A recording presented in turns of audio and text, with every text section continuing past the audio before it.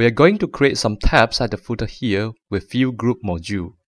Let's go to the module page, View Group, and Bootstrap View Group.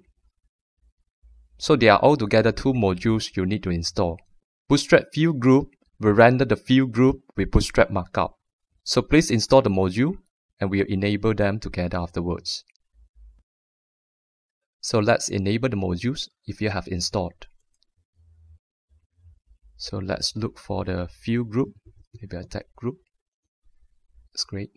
So we turn on Bootstrap View Group as well as View Group and save the configuration. Let's go to Structure, Content Types, Article, and Manage Display. Scroll down. There's a new group we can add here. Now we'll first create a tabs. Group tabs. For this one, we'll select Bootstrap Nav, either tabs or views. Let's save it. Scroll down.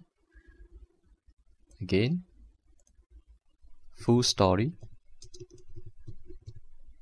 This is for the body view.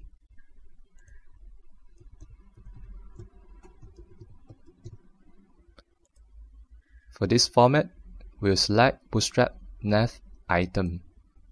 So we need a parent, we need item. Alright, so let's save it. Let's create photo gallery.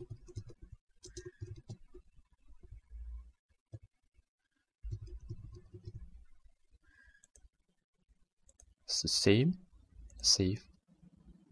And last one, video.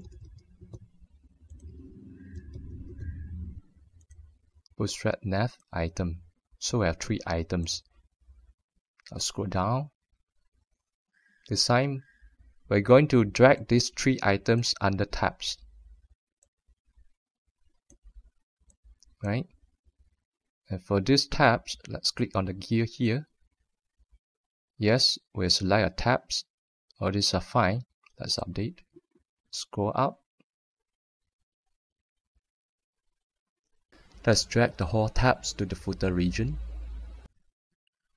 And body, you place it here. Photos and YouTube. We don't need the label. This one as well. Scroll down and save. So let's check it out. Scroll down. That's great. So we have 3 tabs here. Full story, photo gallery, and video. Now you will notice if you refresh the page, when it first loads the page, the current tab is actually not active. This is a known issue at this time of recording. Now if you go to Bootstrap View Group, go to Issue Queue here, Advanced Search. There's one issue called current tab isn't active for first time. So you can read through. But there's a quick fix here, simply adding a class to the extra CSS classes, right? So make sure you add a trading space after active. Now we'll do this, a quick fix. Back to our site here. Let's go to Manage Display.